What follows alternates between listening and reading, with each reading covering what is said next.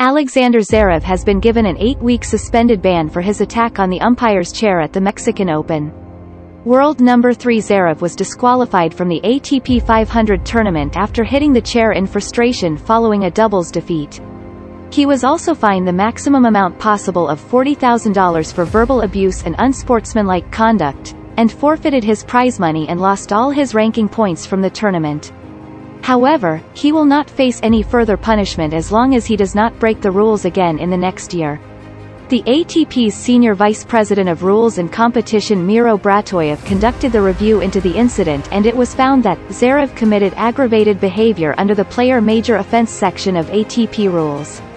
He will be hit with an 8-week ban and fined an additional $25,000 if he receives a code violation that results in a fine for unsportsmanlike conduct or for verbal or physical abuse of an official, opponent, spectator or any other person while on court or on site within the next 12 months.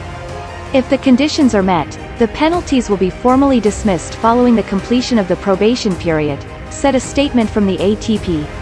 If the conditions are not met, the penalties will be invoked after any appeal process is exhausted. Zverev, who has until March 11 to appeal against the decision, returned to the court in the Davis Cup at the weekend and won both of his singles matches for Germany. He is also set to play at the BNP Paribas Open at Indian Wells this week. He apologized after the incident in Acapulco, saying, "It is difficult to put into words how much I regret my behavior during and after the doubles match yesterday. I have privately apologized to the chair umpire because my outburst towards him was wrong and unacceptable, and I am only disappointed in myself. It just should not have happened and there is no excuse. As you know, I leave everything on the court. Yesterday, I left too much. I am going to take the coming days to reflect on my actions and how I can ensure that it will not happen again. I am sorry for letting you down."